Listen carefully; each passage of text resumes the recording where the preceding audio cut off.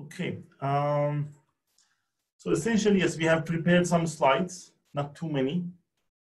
So I'm a senior lecturer of software engineering here in Queen's University, and we'll just give you a bit of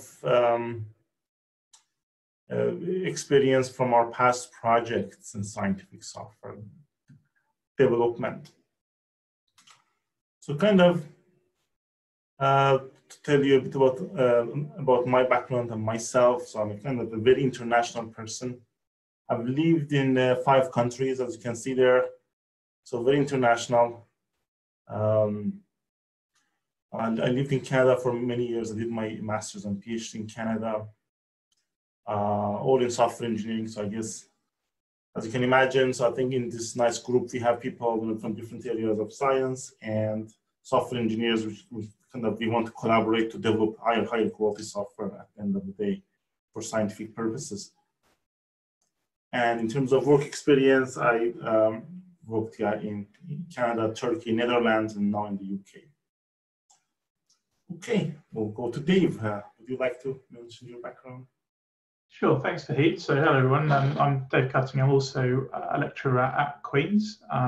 Less impressive work history and research history than Vahid has done, but my sort of academic research has been around software engineering, but since sort of taking that on, one of the things I've ended up doing is more and more consultancy work. And what's been interesting over the last few years, or the last sort of 5-6 years, is that I've ended up actually doing less and less coding, to the point where someone said, well, what is it you actually do?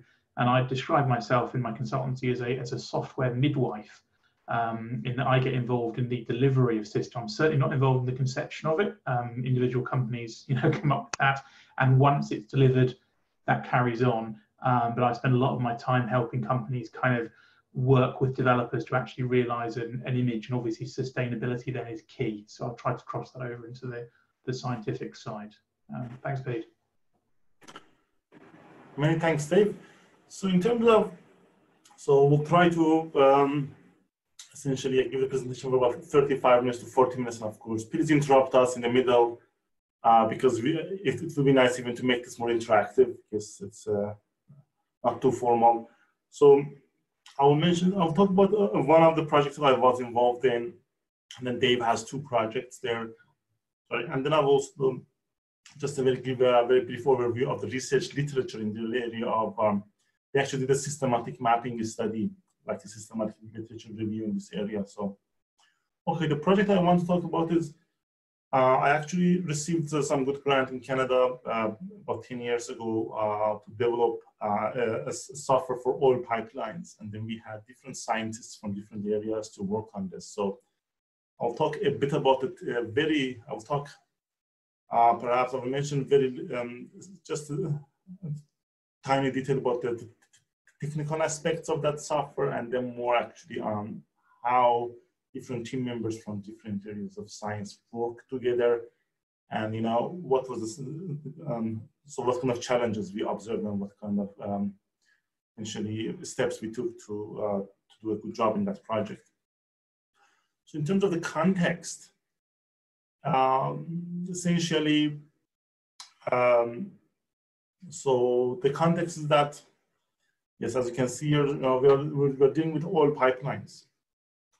So the challenge is really is that the pumping costs of oil products across pipelines are enormous. And the worldwide total of these pumping operations are several $billion per year. This is a map of North America, but similar one. So it's in Asia and Europe and all over the world. We were focusing at the North American, the Canadian and American pipeline system. For example, each of the pumping stations could consume as much as $2 million a month. So this is enormous.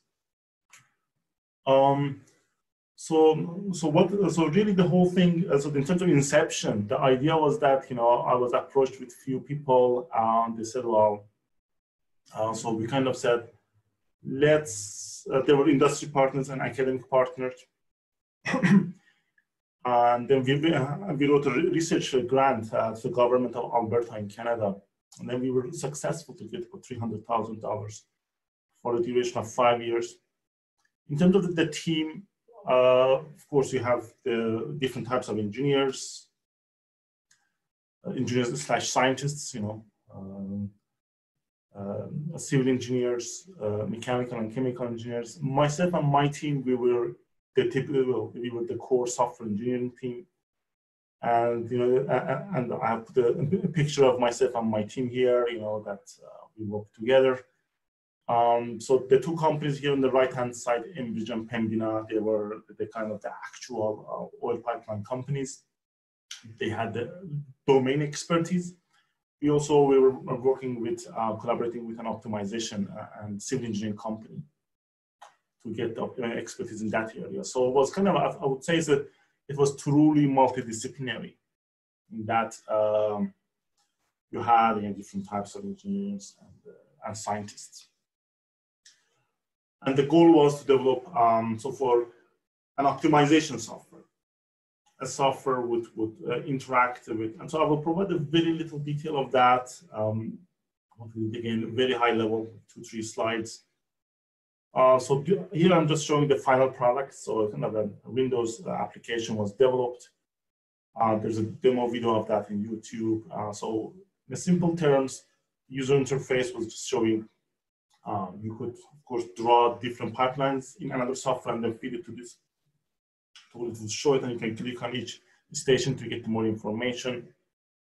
The actual use case was just to optimize. You just click the button, it will optimize and show you the configuration and the speed, so what speed should be used for each pumping station so that the overall cost consumption is optimized. We were using in generative, we used a variety of optimization algorithms, which for those of you who may be interested in linear programming, mixed integer linear programming, genetic algorithms, and etc.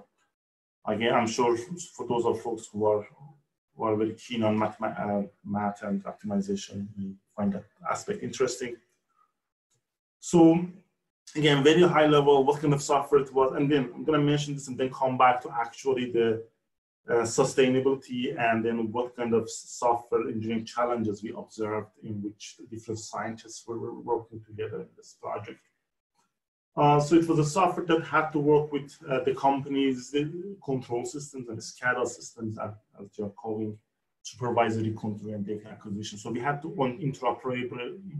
have interoperability with those other systems to get gather data and then post the data. There was an optimization engine we were using called Lindo, and then Google Earth for showing the map. Several best practices were used, such as in terms of software architecture, model view controller. I think some of you may be familiar with that, MVC. So it was kind of, let's say, it was actually an action research, let's say, that we were seeing the challenges and then we were finding out the best way to deal with those challenges. So again, a little bit about how much software we developed. Of course, line of code is just showing the actual thing, but of course there was lots of effort behind that. So some C# code was developed for the whole application, and then there was also some for optimization aspect of it, some about 9 kiloline of code of domain-specific language in that particular software that's just for optimization. So you had optimization and then the user interface part aspect. Okay, now it's really, I think this is perhaps most relevant for what we are, I think we have gathered today and in this event. So we experienced lots of interesting things, and then we learned few things, and then we had some challenges. Just like any interdisciplinary team, few things went well, few things were challenging, but we made the most out of it. And actually, I can say, without praising ourselves, it was a good experience and was successful at the end. Because we were able to commercialize the software, we published few papers, students did masters and PhDs and graduates, and the industry partners were happy. So I think those were signs of good signs.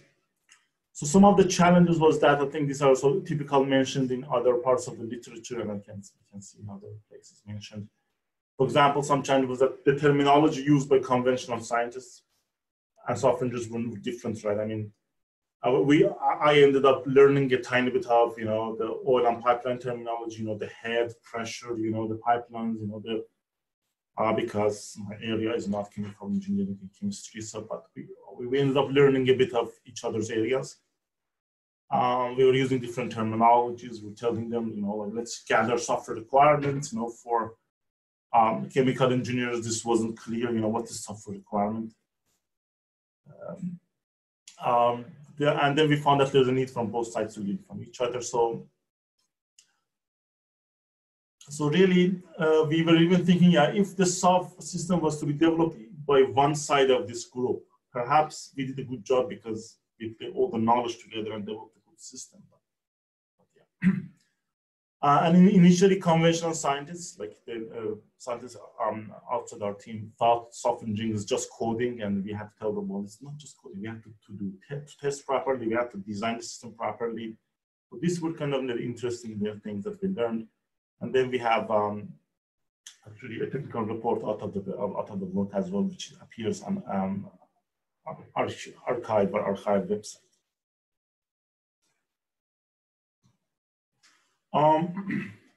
And some of the other questions that we were, any questions so far? I hope I should stop and then ask if anybody has any questions so far.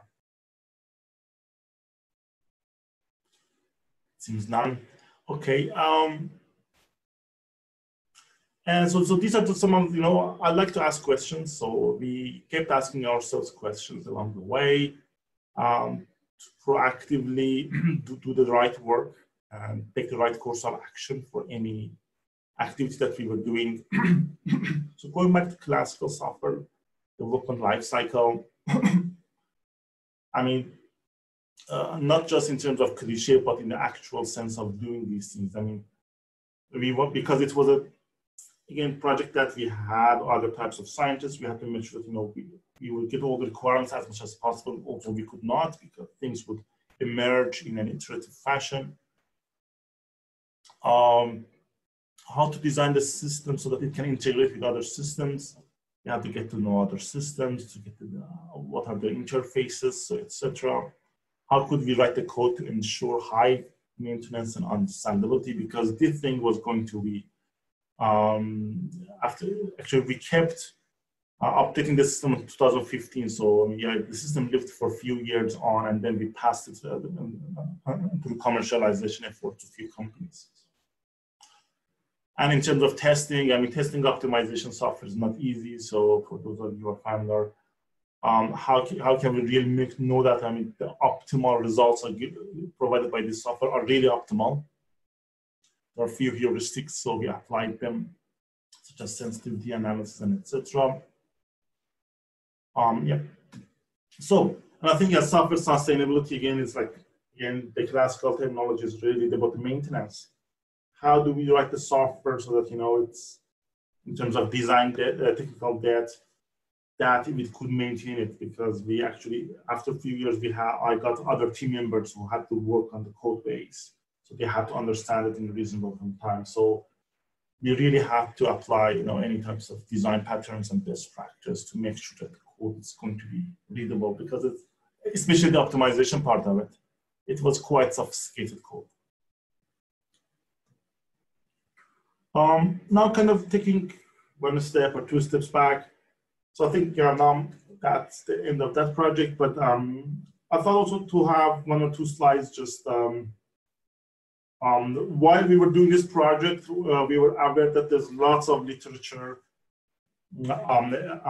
published elsewhere in this area. So we actually, for example, if we go to Google Scholar and just put development of scientific software with different terminologies, this one is showing 162,000 hits, and let's say, so lots of.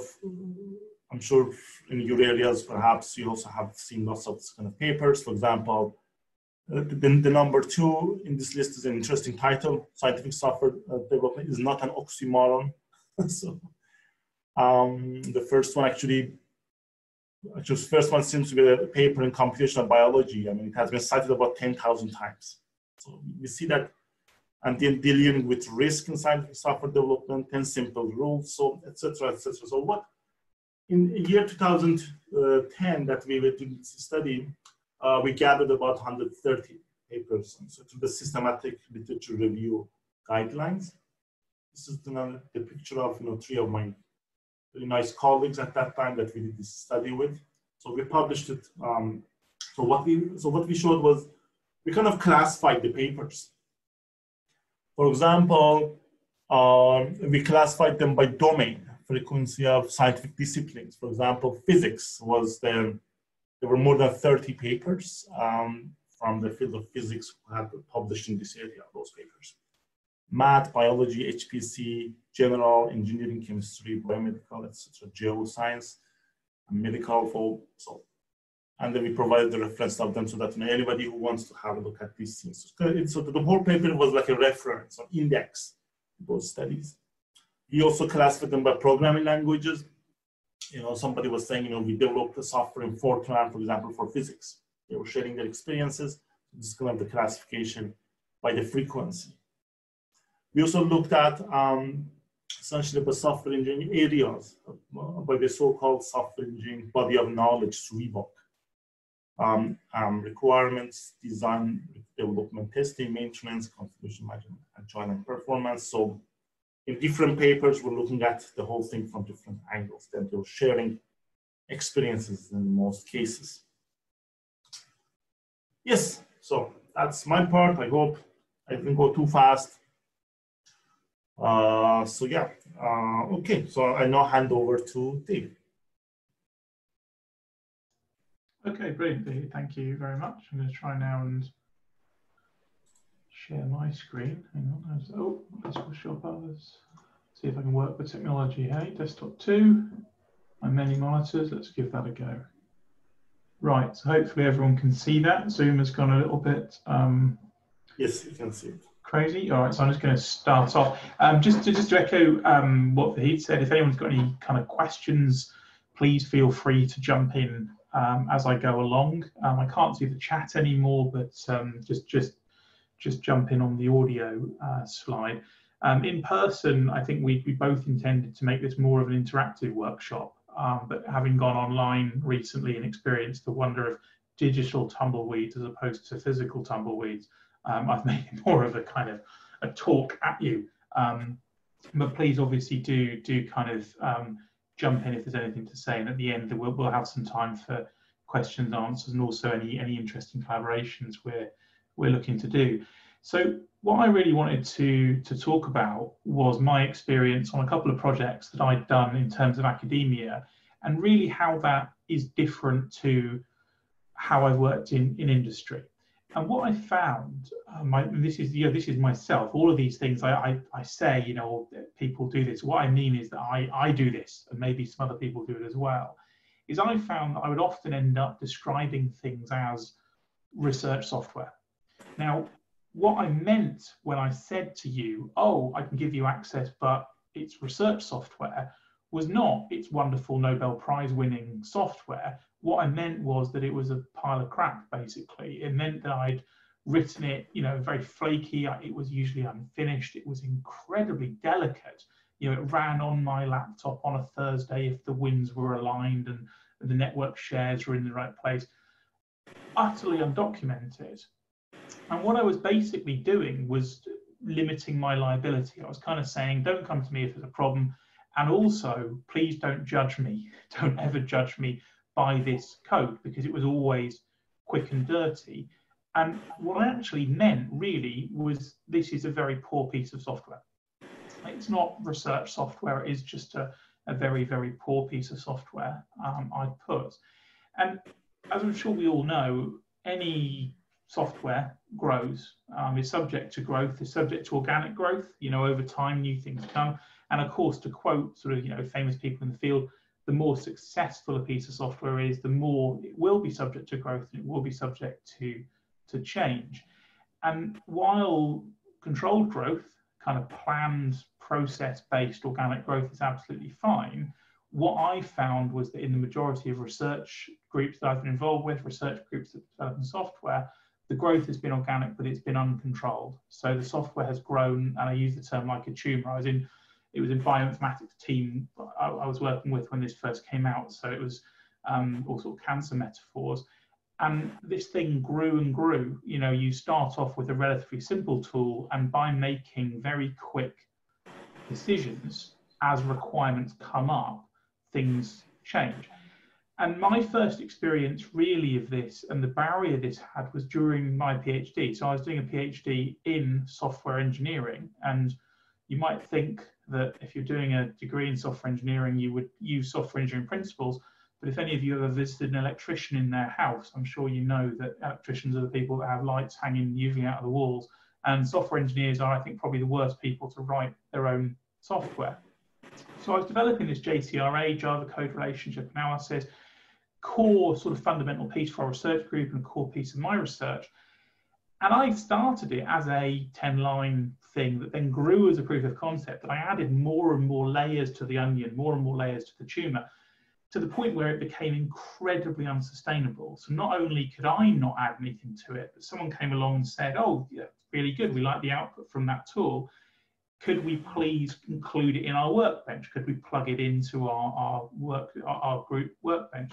And the idea, you know, filled me with dread, because I was almost embarrassed to show people how it operated. It worked in a variety of different ways. It wasn't well thought out, and it wasn't done. And this forced me then to go back to square one, stop all actual other productive work for, I said 2 weeks there, I actually think it was a month, and do nothing but rewrite this thing from scratch using documentation, proper architecture, that kind of thing.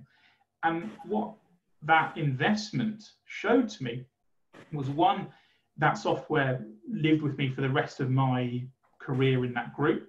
Two, we could immediately make it available as a plugin. Three, I was less embarrassed about kind of handing it on to other people. So that was my experience with that project, is that for all the right reasons, I ended up with a horrible bit of software that we needed to put together.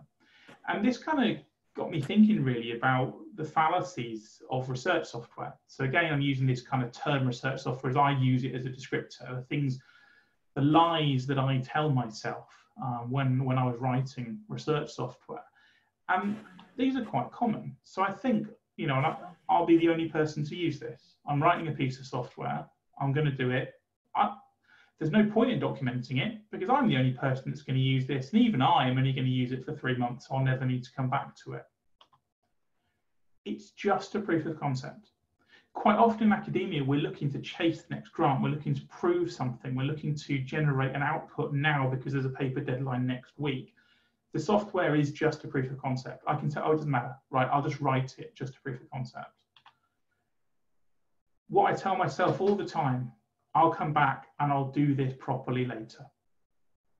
The amount of my code, which includes things like comment, to do, fix this, is shocking. I think nowadays there's less of it. I obviously eat my own dog food nowadays, but I go back to code that I wrote, which still runs in production, which was written kind of for 20 years ago, and it's full of to do, fix this, to do this properly. So we tell ourselves lies, you know, I will come back and I will do this properly later on.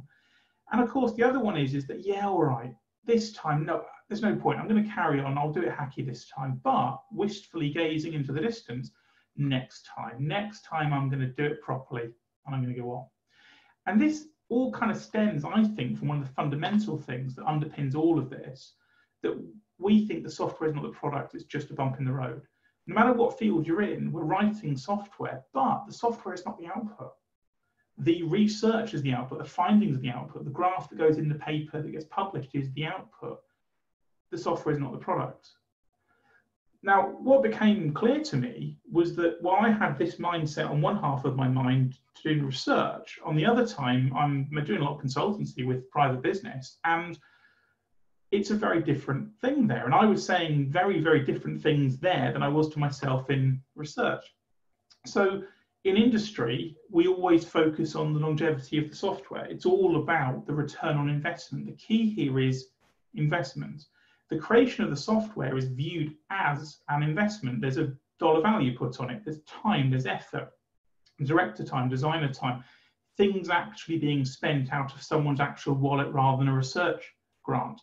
So obviously, industry is always interested in, well, when is it going to pay for itself, and how long is it going to keep paying us after that to return the investment that we've put into it? And that longevity in the investment means that they also consider maintenance, they consider resilience, so sustainability, if you like. And these are key factors. And I would sit in meetings where I was helping out with, the project management, this software midwifery, as I say it, and I would be helping companies make arrangements with software development houses. And I'd be the one asking, well, hang on, who has the code? Who's going to have it? Is it going to be technically documented? We need to put requirements in the contract that they will provide certain things so that we have long-term sustainability of the software, that you own it, you've invested in it. If that company goes bust, you fall out with them, it doesn't matter. You can get another developer to come in. And the key thing, and I felt the difference between all of my research practice to that date and all of my industry practice, is control. All of the industry projects I worked on, I emphasized control, control, control. Let's control the growth. Let's have an identified change process. Let's have plans. If we're going to use Agile, that's fine, but let's control it. Let's document it.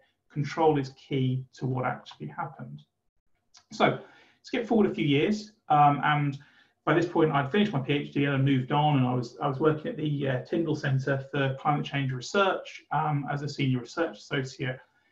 And my job was to write some software in order to do this particular project. Silex, a scientific library that then became another product that we're using later on.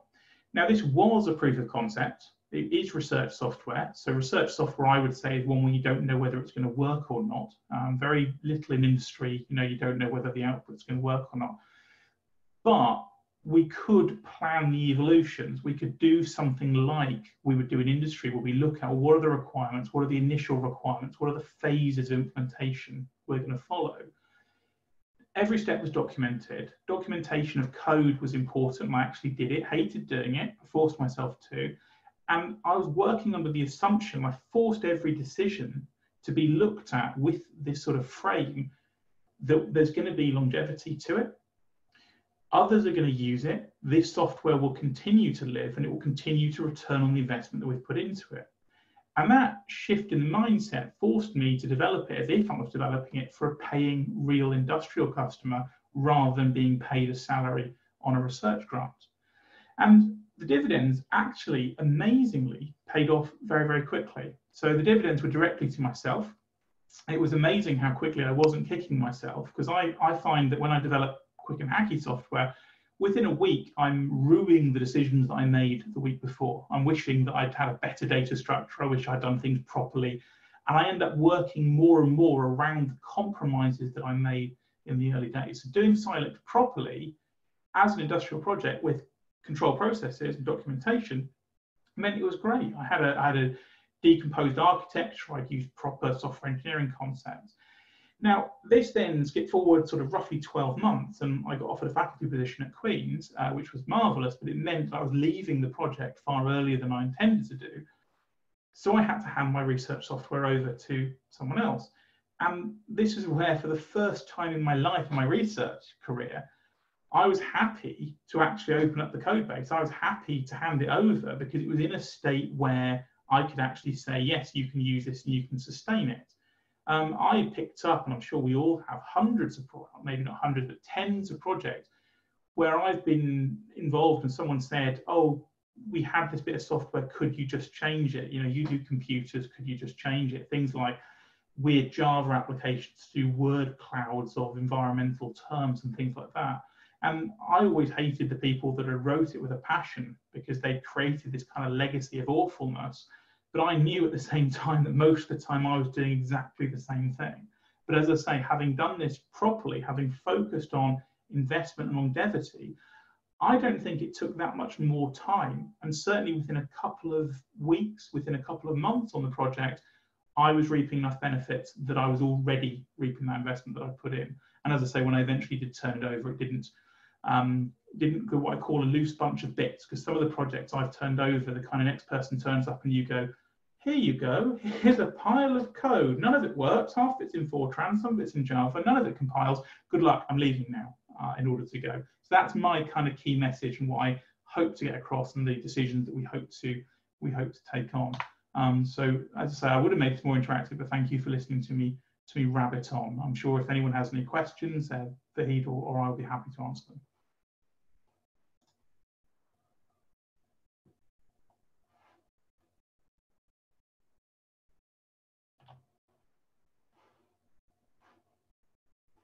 Okay, so anybody have some questions for David and Vahid? Vahid? Thank you.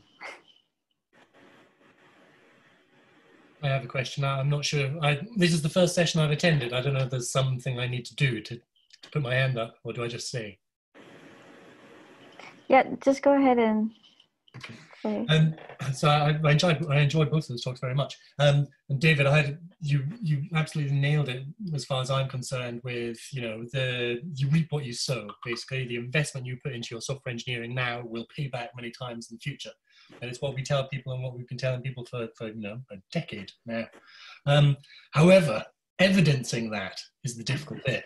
So really getting that point across to somebody who might be earlier on their software engineering journey is not always that straightforward. So how do you make that argument? How can you make that argument and really give it some impact when persuade somebody to do the work now so they'll benefit in the future?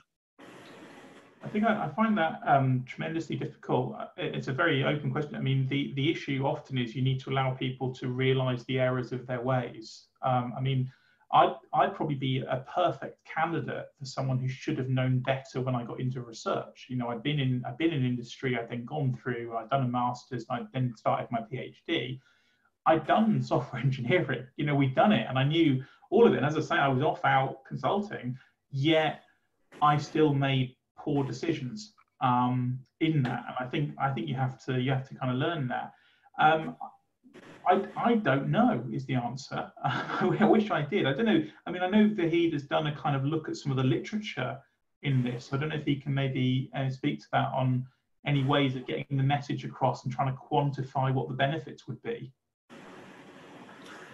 Yes, yes, I think good point. Yeah, from the literature that we have seen and also my personal experience is that I kind of also agree with Dave that we let, those let's say junior colleagues that are early in their scientific software engineering career just to make some tiny mistakes, and then they kind of learn, because at the end of the day, humans like that, right? I mean, we, of course, to some extent, we would listen to others' experience and evidences, but also human nature is that we end up making our own mistakes to actually believe it strongly. So, but my own experience in few occasions has been that to actually let's say, my master and PhD students kind of, let's say that early in the process, I said that, well, let's imagine, we hurry up and then do a patchwork. We just develop the software in a kind of ad hoc manner without some best practices.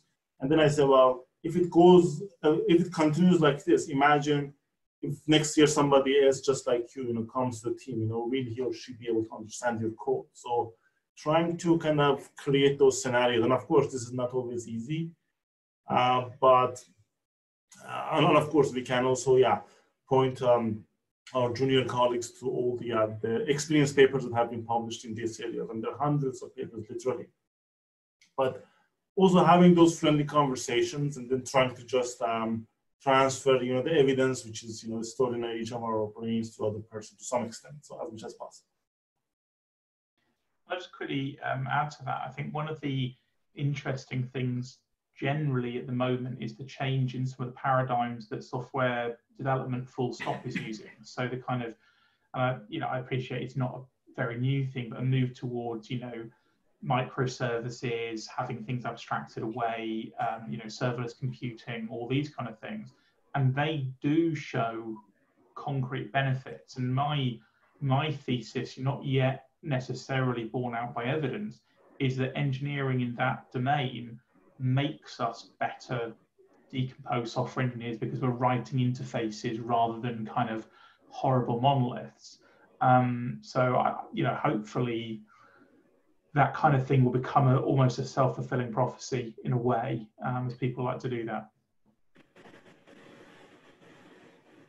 Thank you. Someone has asked a question on the notes. Would you like to verbalize and directly ask Vahid and David? Sure, that was me. Sorry, I'm going to switch my video on and remove the sticker. Sorry for that. So going back to the question or the statement that research software was signifying terrible code back in the day. The question would be, how do we get people to take claim of the software really early on in the project? But also, and I think this is due to the point I would like to make, is that lots of the answers are hidden in the command chain, so to speak, in research software development and engineering.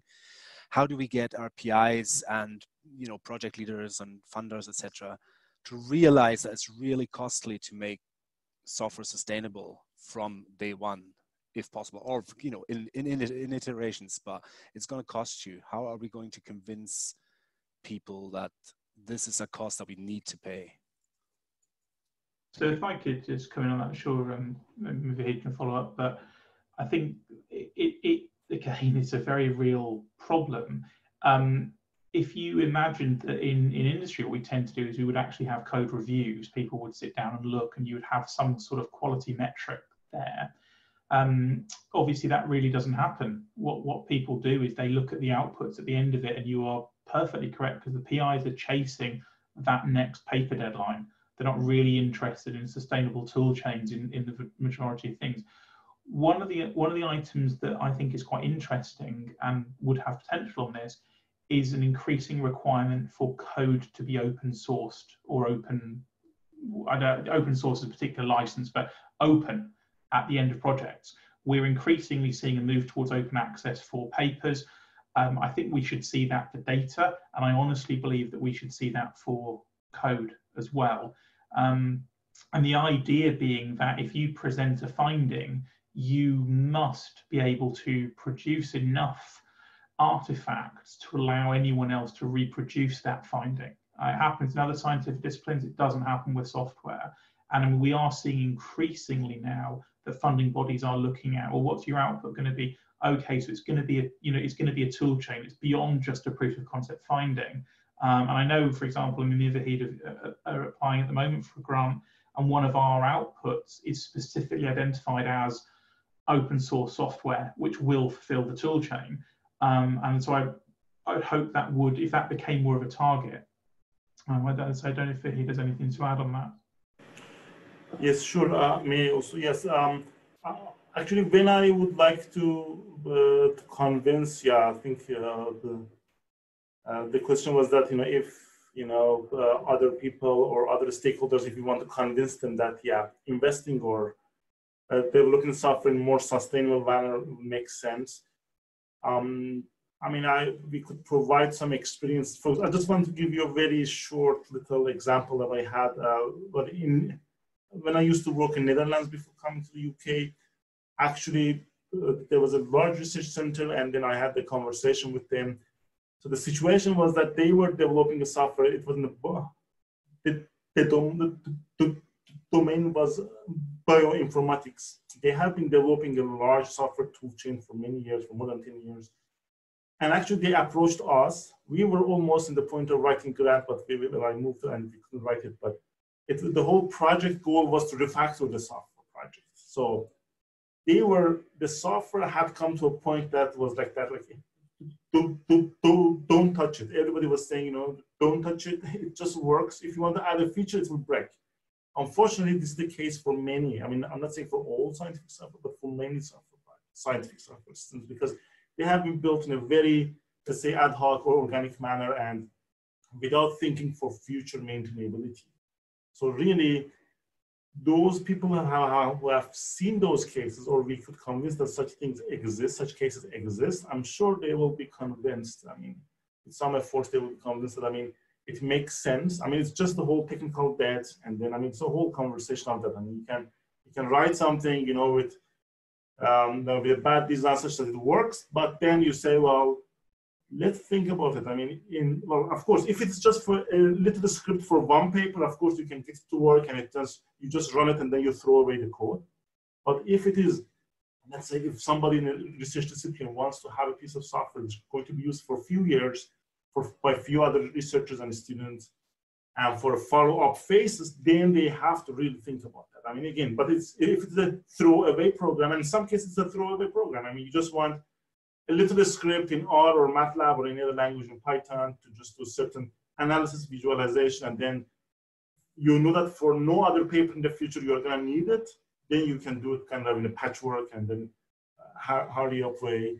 But it's just like everything else. If you want something for a long run, then it has to develop properly. Thank We you. have one more. Sorry, Stefan, did I cut you off? I was just saying thanks. There's another question on the notes. Would you like to ask directly to Vahid and David? Yeah. Yes, Matthew. That was me. Just to dig it up.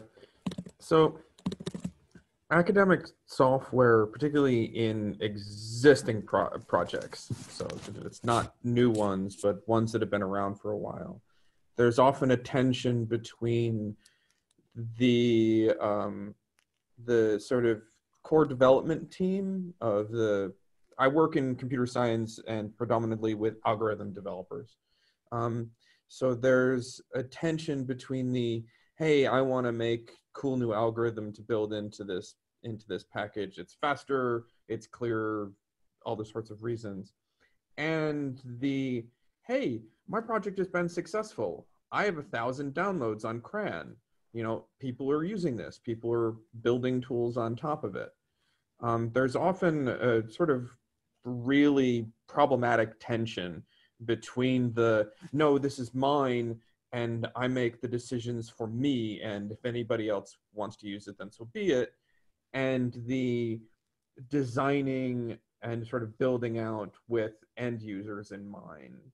And since both of you have, you know, worked on sort of a bunch of different projects, to have, you know, how exactly do you balance those two particular things, particularly if it's more than one individual working on the project, you know, where you have people who are very ownership of the code and mindful of where they want to go, and those who are concerned about, so are we giving what potentially our end users, you know, want as well? I hope that's sort of clear in terms of what I'm getting at. No, I think a very interesting question. Vahid, I've gone first every time. Do you want to go first on this one? You go ahead, please. You go ahead, and I will go afterwards. Okay. So I think there's a number of aspects to it, and a very interesting question, very live issue. I think we need to look at routes to impact being better refined, if that's the right word. So at the moment, I think we have a culture where you apply to research councils for funding, and again, the research is the output. So I would love to see it increasingly that the expectation is that your tools are released. The second thing is that I've built tools internally, and then there's been large pots of money available for commercialization of those. Yet when I spoke to the commercialization people and said, oh, I'd like a few weeks of my time to make an open source tool because it will have a prestige and impact, the silence was deafening. They wanted to see it turned into an actual commercial project. I think if we had more focus around this routes to impact, that you're able to evidence that one of the refable potentially, or one of certainly the esteem measures that you can use is how many people are using your tool and what's happening. I mean, I do think if you've written an R package and it goes on, or Perl or whatever, and goes on, I always get them confused, but it's CPAN, CTAN or whatever, and thousands and thousands of people are using that worldwide, that should be a reportable impact for you. It certainly would be if you were interviewing. If you come and interview with me privately as a developer and you say, oh, I've written this package and thousands of people are using it worldwide, that's a massive tick in the box. And I think it ought to be something that we're able to return and report on. The other side of that, which I think, if I answer the question correctly, is more about people than processes. People have this kind of very tight ownership of their code. I'm not sure how we can get the culture to change other than if we make it open access to code a requirement in the same way we make open access to papers a requirement. People do jealously guard their code and somehow think if they release it, A, people will steal it, B, people will do things to it, and C, they'll lose control. Of course, none of that is actually true. And I think in a general sense, and apologies if anyone here does this, but they're the kind of people that put copyright notices on their PowerPoint slides when they give a lecture because they're so worried that someone wants to steal their brilliant binary tree PowerPoint, which I don't think anyone does. But if we have that requirement as part of the funding brief and the ability to show impact through open sourcing of tool chains and how many people are using it, you would suddenly see a lot of crusty old professors sit up, and that would then go from the top down, to reference the earlier question, that they would then say, well, hang on a minute, yes, brilliant, we're getting papers out of this, but how are we going to tick this box about showing sustainability and impact? Good. Perhaps I can also, answer a bit to Matthew's question. I guess, well, was a great insight by Dave, but my kind of understanding was that Matthew was asking, of course, the code ownership and the competition and the team dynamics, right? Of course, the whole thing of the dynamics and governance of a software project. I guess that's also a huge issue because it's like, who owns it? What's the pyramid architecture? Do we have a flat architecture or pyramid architecture? I mean, the whole I'm working on open source R code. So just for context. So, but yeah, it's the flat hierarchy. It's the making decisions about going forward, project management sort of issues, because that's just a really big issue at its I've found. Exactly. In the freelance community, right, in the free and libre open source, I mean, I've seen lots of papers. I've done some work on mining software repositories. I know Dave has done it, like looking at people have been mining the software repositories to make sense of how people work with each other. There are even research papers on that topic if you want. I mean, I'm not sure if you have seen them. People are doing research, I mean, to understand the team dynamics and even the, let's say, clashes or kind of the resistance in team members to different things. I mean, that's also a huge conversation by its own. Looking at even there's a workshop on that, human and cooperative aspects of software, Chase. So if you Google, that has been going on for more than 15 years, I would say. Looking at the team dynamics, governance, who does what, even open source, right? I mean, if you put a kind of suggestion forward or a patch request forward, how will it be seen by others? I mean, there's lots of human factors. There's a tremendous amount of human factors and non-technical things involved with it.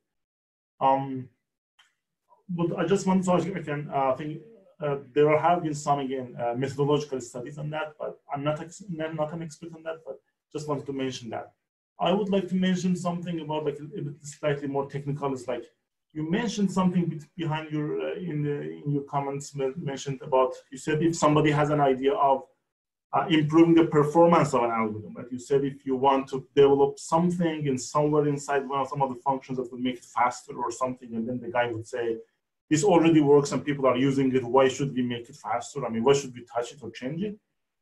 Well, I mean, of course, we can look at these things from non-technical or technical perspective. From technical perspective, I mean, again, it's like we have the software quality attributes, which is, some of them are intrinsic, some of them are extrinsic.